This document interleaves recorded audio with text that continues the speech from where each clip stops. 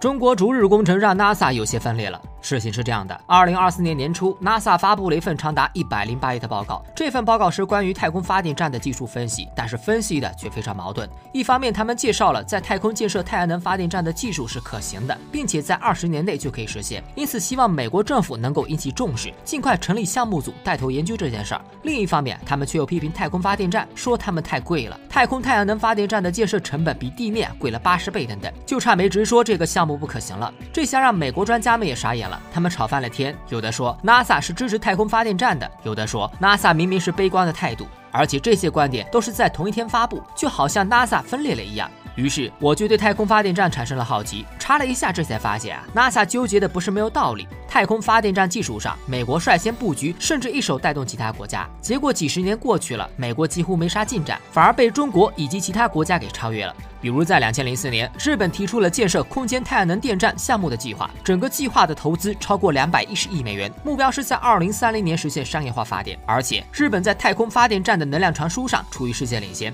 目前这项计划还在实施当中，除了日本外，俄罗斯和印度等国家也有类似的规划。如果只有这几个国家 ，NASA 估计就不会那么着急了。让他们紧张的是欧空局和中国。2022年，欧洲航天局计划让成员国一起资助太空太阳能计划，而脱欧成功的英国雄心也很大，他们计划投资160亿英镑建设太空发电站。欧空局的实力还是有的，如果他们大规模投入，那么很可能快速赶上来。至于中国的速度就更快了。早在2014年，国家科技部的16个部委就将太空发电站列入国家重大科研计划，并且将它命名为逐日工程。2022年时，中国验收了世界上首个全链路全系统的空间太阳能电站的地面系统，这意味着中国逐日工程已经领跑全球，这就让 NASA 非常着急了。美国是太空发电站的先行者，如果落后的反而是美国自己，那不是让人家笑话吗？于是 NASA 就做了这份报告，迫切希望美国政府重视这个技术，但是因为它的难度太大了，这才有了 NASA 非常纠结的技术分析。说白了就是不想落后于中国。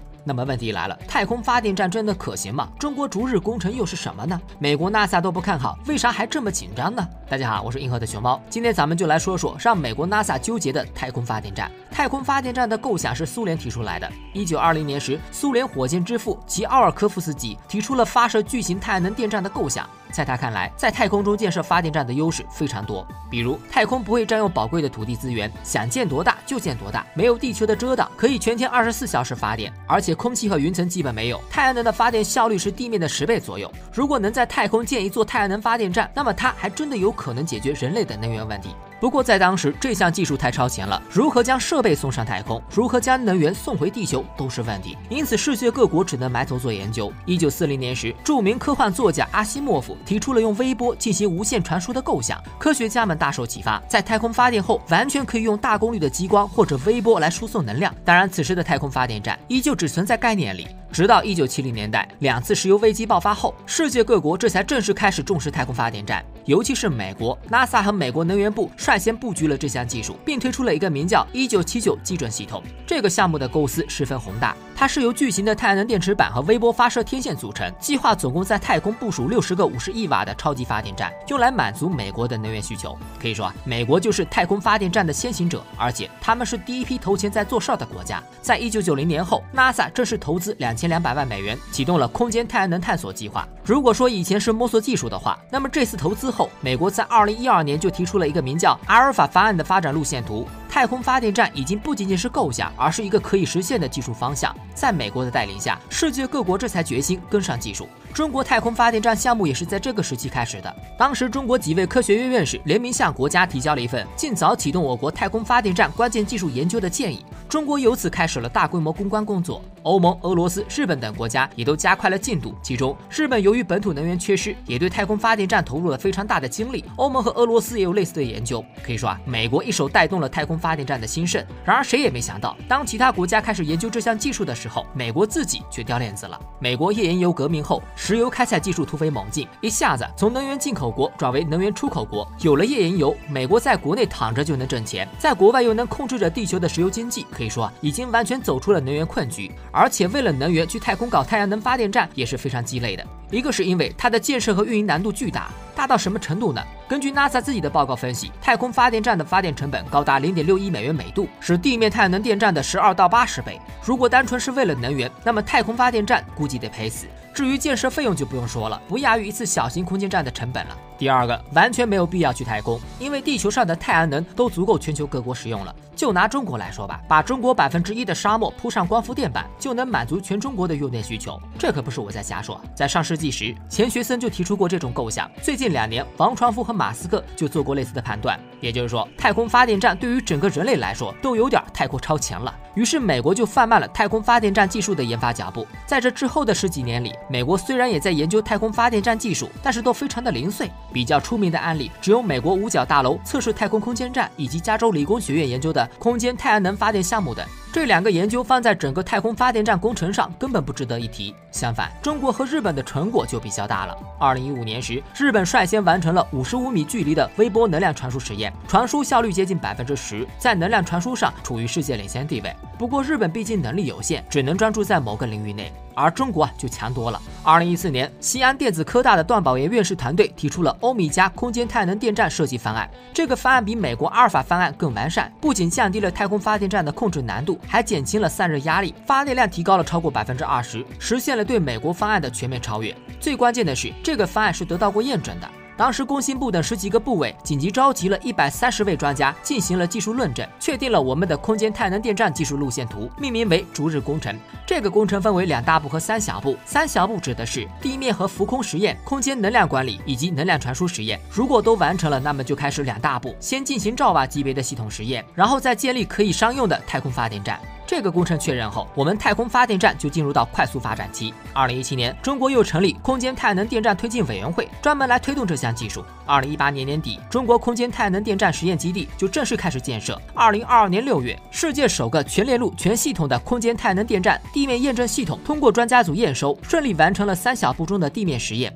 全链路是什么意思呢？就是说，中国实现了跟踪太阳、聚焦光线、光电转换、微波传输等整个流程的全部检验。这是世界上首次完成类似的实验，也意味着中国实现了对欧美的反超。10年磨一剑，说的就是这个。因此，美国 NASA 才会纠结。一方面，中国确实将这个超前的技术给做得有模有样；另一方面，它短时间内确实难以实现，而且成本是个解决不了的问题。那为啥 NASA 还要推荐美国政府重点发展这项技术呢？原因很简单，就是它在航天和军事上的价值无法估量。由于这些年商业航天的发展，现在发射一颗卫星或者航天的成本下降了90%左右，这意味着航天时代离我们不远了。就像当初的航海时代一样，人类总归是要去探索外太空。太空探索最重要的是什么？能源绝对排在第一位。原本各种航天器上天往往需要带着很大的太阳能帆板才能充电补能，但是卫星运行到地球阴影区域时便无法充电，因此发电效率很低。但是有了空间发电站，航天器只需要一套可以折叠的接收天线就能完成补能，每次路过空间太阳能电站就像到了加油站一样方便。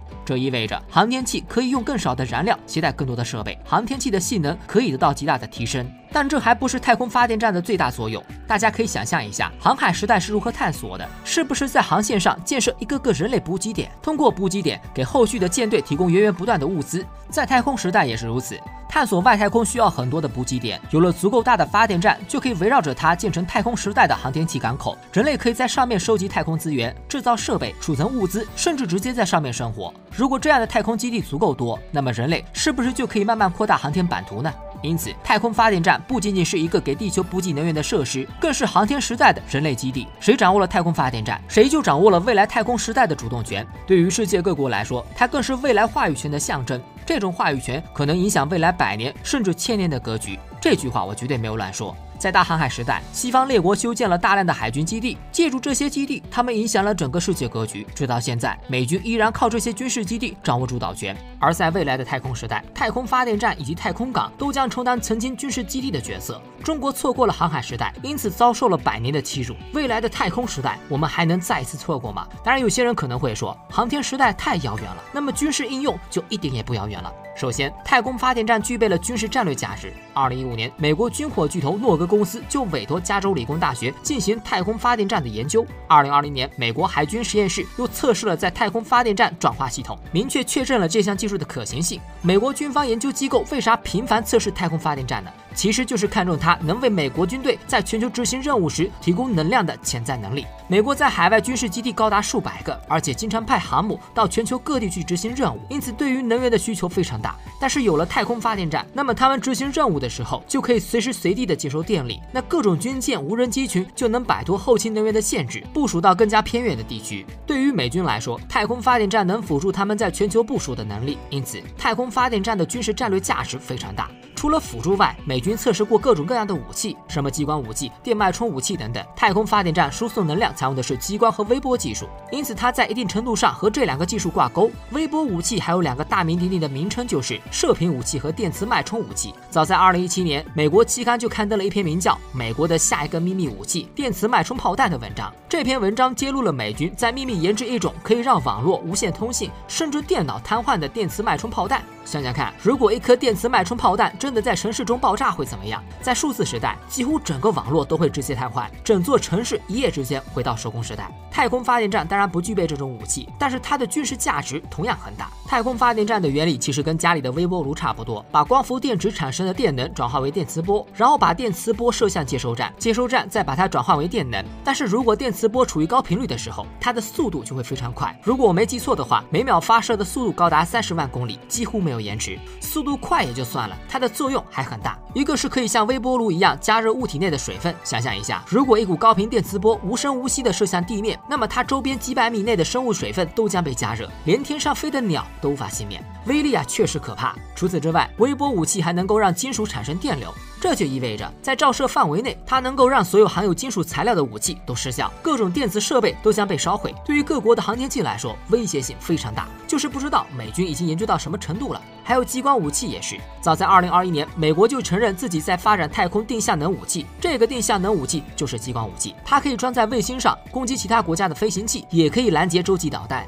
如果把它安装在太空发电站上，那么它的威胁性将大大提高，因此美军才会一直测试太空发电站，这也是 NASA 纠结的原因之一。太空发电站本来就是一个民生工程，大家都是当做补充地球能源来发展的，结果美军把它提高到太空武器的地步，那么它的战略价值就变得非常微妙了。如果不大规模投入精力和财力，它就无法突破。要知道，这些年来 NASA 的项目非常多，不仅有国际空间站需要维持，还有载人登月，甚至载人火星等项目，哪一项不是吞金兽啊？本来 NASA 的预算就严重不足，如果现在还大规模投入，那么 NASA 其他项目还做不做了？当初因为短期利益放弃了长期规划，这导致美国现在非常的被动。反观中国，我们大型工程定下来后，一般都是按照定制好的战略走，从来都是一步一个脚印的稳定发展。太空发电站更是如此，当初跟着美国一起制定的计划，一步步突破，实现了世界领先。如今凭借我们科学家的努力，不管美国是否将太空发电站当作武器，我们都可以以不变应万变。正如中国科学家说的那样，太空拥有无穷无尽的财富，我们发展航天不是为了争霸，而是为了让我们的后代不会戳着我们的脊梁骨说目光短浅。